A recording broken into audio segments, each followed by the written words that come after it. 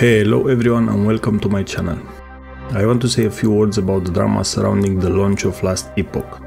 It applies to Helldivers 2 too, but I refer to last Epoch.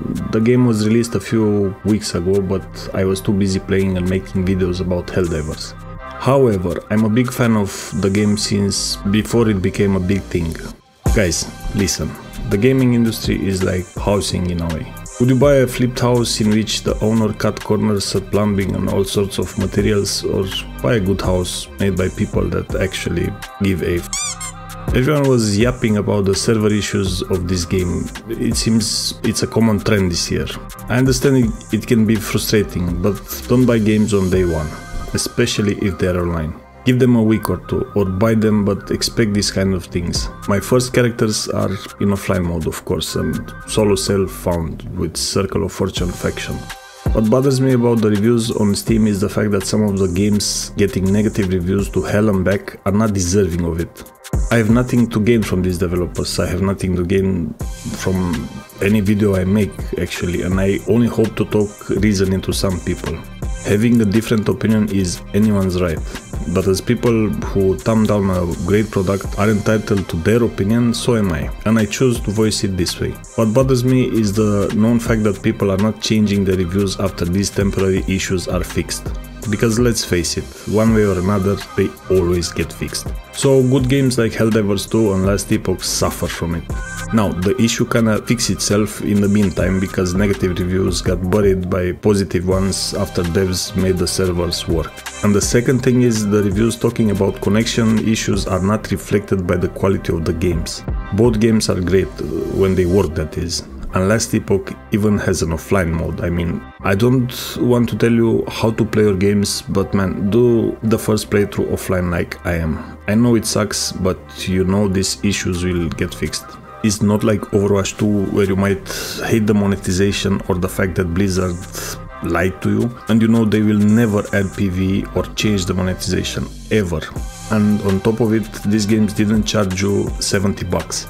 And don't get me started about Call of Duty, which is a disgrace, a rip-off of a game that is not worth 10 bucks in my opinion if you have the last year's iteration. And these games are making hundreds of millions, even billions of dollars each year. Diablo 4 just added one of the delayed features of this season, the Gauntlet dungeon, and people are not impressed by it. Blizzard will not win back the players that stop playing their game with these kinds of updates. And yet, at launch, their game sold like there is no tomorrow. And after all, that's all that matters. Helldivers 2 and last Epoch are not like that. This is why I say they don't deserve all the heat they get.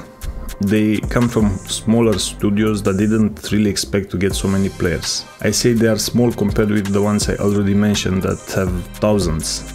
Well, in my humble opinion, last Epoch devs should have expected this, because I clearly saw all the signs a year or so ago.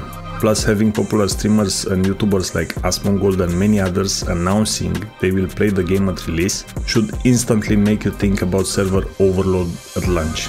So again, we have the right to think whatever we want, but having 13,000 out of the 30,000 reviews negative since the launch, this was a week or so ago when reviews were mixed, by the way, over server issues is pretty dumb if you ask me. I don't apply the same logic to everything, by the way, so I don't think I'm a hypocrite. If I buy a new car and it's delivered with only 3 wheels and a cracked windshield, I will foam and rage over it, because it makes sense to do so.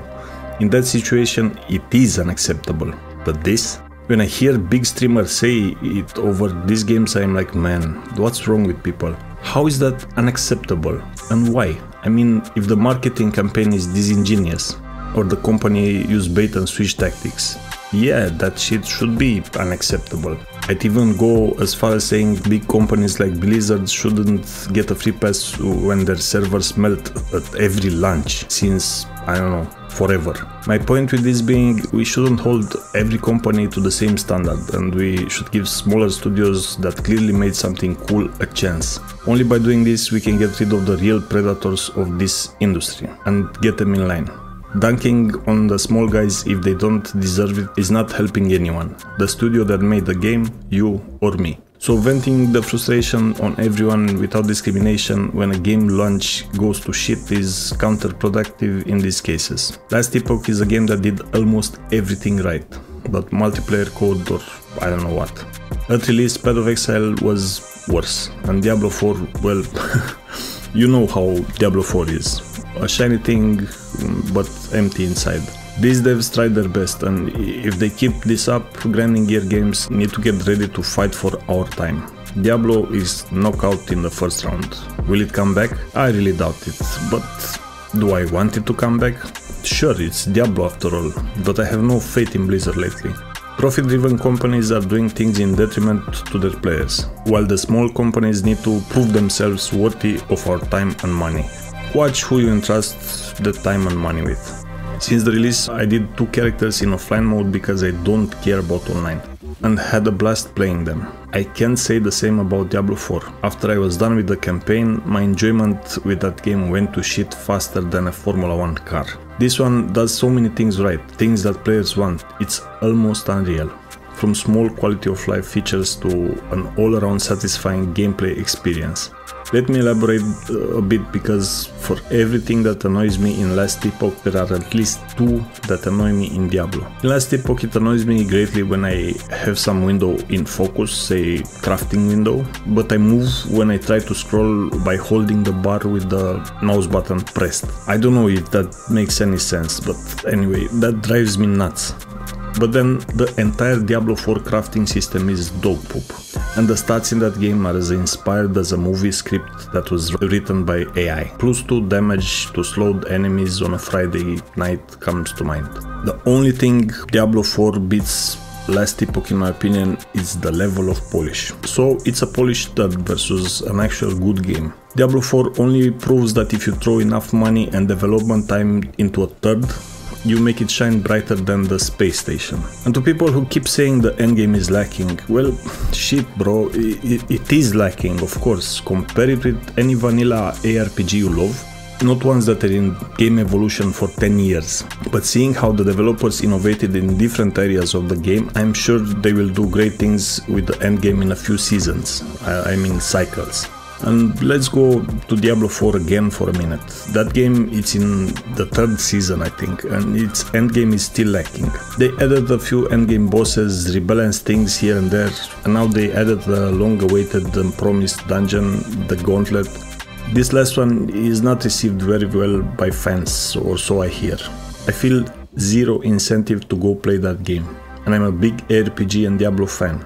I'll bet my left nut that by the 3rd cycle, Last Epoch will have significant additions to its endgame that will add more cool stuff than Diablo 4 will add until the end of this year.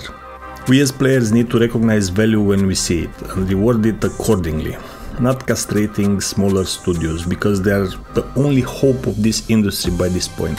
I haven't seen 800% value in Blizzard games since StarCraft 2. Diablo Immortal, I mean, that shit doesn't count, right? If you are one of the guys who changed the review after things get fixed, this video is only partially addressed to you, so kudos for being an awesome human being. I usually stay away from dramas and focus on reviews and playthroughs, but from time to time I'll post a video like this. In the next videos I might go over what's new into the game since I reviewed Last Epoch less than, I don't know, 2 months ago, before everyone jumped on it. Everything said there should be still relevant, so go watch it if you're curious.